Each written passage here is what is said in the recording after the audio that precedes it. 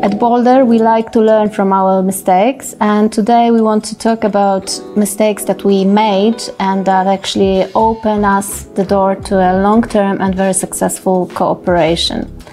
My name is Isa Faber, and I have spoken to Allan Wilson, one of our clients. Okay, hi Allan, how are you today? How was your trip? It was good, thank you. Okay, great. Could you tell us a little bit about yourself? What do you do? What TeamAlert is? What kind of customers do you have possibly? And what do you do for them? Sure. I'm the CEO of TeamAlert. I'm Allan Wilson. TeamAlert is a cloud-based workplace panic button system that allows organizations to help staff members that feel alone during security crises, and instead allows them to feel connected, protected, and safe. We work with organizations of all types, including local government, education, mental health, and religion with easy-to-use hardware and software options. Great. And Olena? Olena is a Boldare employee, and she works as a delivery lead. And Olena, I would like to ask you to tell a little about who's delivery lead actually and what do you do on a daily basis? Sure. Of course, as a delivery lead, I'm accountable for my clients' success management. What it means that I'm leading the teams towards the goals from the beginning, from the strategy to the delivery. So at the end, clients is receiving the best product possible. Yeah. So I think that's pretty much it. Okay. And with regards to TeamAlert, could you tell us the story about TeamAlert? What have we done for TeamAlert so far? Yeah, of course. I think we have pretty long story, actually, a few good years of cooperation. It started way before me even joining when TeamAlert came to Boldare with a product, and it was audited, and there were some workshops to define what the phase of the development of the product, and some goals were set up back then, what to work on, what to develop. After some time of the development, TeamAlert was working and serving the clients. In this moment, we were in the maintenance phase, and then Allan came back with the new features and ideas we want to implement. So this was the moment I joined. So we get back from the maintenance phase to the again development, new features, and making this product even more stable and better, and improving it in terms of the users. Okay, but we're here to talk about our mistakes. So I want you to tell me, how do you think? What was our biggest mistake that we, did in this cooperation? Sure. The biggest mistake and challenge for us when I joined were the estimations of work to be done. Allan came with some needs which we had to implement and think through. And then we gave some estimations and of time and a budgeting, of course.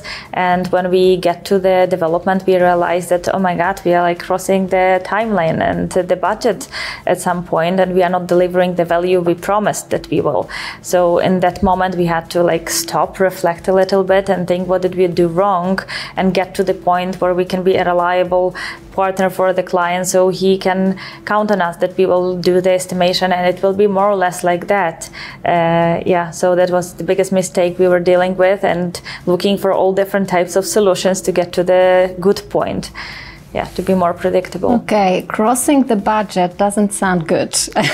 So wouldn't just be easier to give up and just, say to Allan that, we have burned the budget and we don't want to make any more investment? Probably, I think for some companies, but I think not Boldare. I think it wasn't even an option for us when I came internally to other people to ask for help, and brainstorm what can we do with this issue we are dealing with. It was not even on the table, we were looking for the solution. So at the end we decided, okay, if we did mistake, we have to invest from our side, add more people, do all the moves we need to get to the goal we had together with the client, just to get there, because this is our main goal to do. We don't want just to send the invoice and get the money on the bank account. We want to reach the goals of our clients first of all. This is what is most important for us. yeah. Well, that sounds really good. But Allan, could you tell from your perspective as a client, how did it look like? Did you actually feel that you were taken care of in such a good manner? Yes, yes. From our side of things, it's not uncommon to run into a problem with a vendor. And the really nice thing of working with Boldare was the fact that Boldare took ownership that there was a problem and acknowledged it and came with the solution, which was really nice. And so we were able to quickly kind of move past the problem initially and then just kind of move to what we were going to do about the problem. And Boldare came with a really good solution, and we were able to focus on that and get to a good outcome quickly. Okay. And Olena, could you tell specifically what did we actually do to make sure that we will, achieve the goal and we will, overcome the obstacles? Yeah, of course. When I joined the team, we got very good use of the service standards framework in Boldare because we have like 20 years of experience. So we have some know-hows and tools to use to get to the better place and solve the issues. So we implemented a lot of artifacts and new roles into the team of TeamAlert. One of the roles is a delivery lead, actually, which has a specific field of ownership on the problems, for example, or looking for the solutions. Also, we implemented the role of the tech lead, which took the ownership over the technical part of the app. Beside that, we also implemented like small tools and artifacts, but which were like really significantly changing the reality, like delivery plan, which helped us to keep a very good track. Are we on track or not? Like service design as well, analyzing the client's needs and basing our all action based on these needs only, or like even simple tools like meeting matrix, which is defining which meetings you should have in this particular team with this particular client to have a good check-ins and check the progress and do the iterations and keep track of it as well. So yeah. Okay, and how do you think, what have we learned from this whole situation as a company, as a Boldare?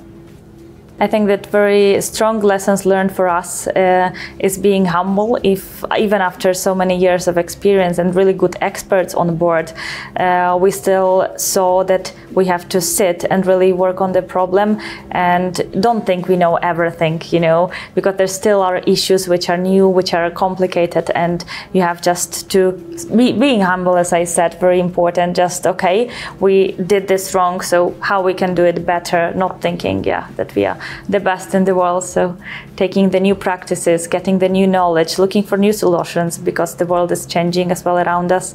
So I think this is the first thing. And another one, it showed us also how important the human relationship is, because we opened up to Allan and said, honestly, yes, we did the mistake. It's like, we are really sorry, but we want to fix it. And I think after that, our bond was even stronger, because Allan saw that he can count on us, that we will not be pretending that nothing wrong is happening.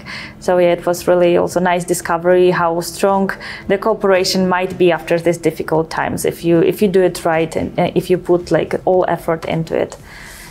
Well, that sounds really good, and I think that it is actually within our culture, just to learn from mistake, bravely share this practice, and also it gives us this approach that there's nothing wrong with making mistakes, of course, as long as you learn from them and you can bring as much value as possible to your customers. But Allan, today, how is TeamAlert looking at the moment? What are your plans for development or for any future? Doing really good. We were able to get the features completed that we were having a hard time with. We were able to get those rolled out to customers. We've had positive feedback, and now we're kind of to the phase of interacting with the customers to see how we can improve probably the user interface portion of it a little bit better. And so it's exciting and nice to work on that phase of the product. And so we were able to overcome those hurdles and move on, which has been really nice. Okay, great. Thank you very much, both of you, for this conversation today. I think it was very thoughtful and meaningful, and I wish you long, non-problematic and very fruitful cooperation for the future. Thank you. Thank you very much.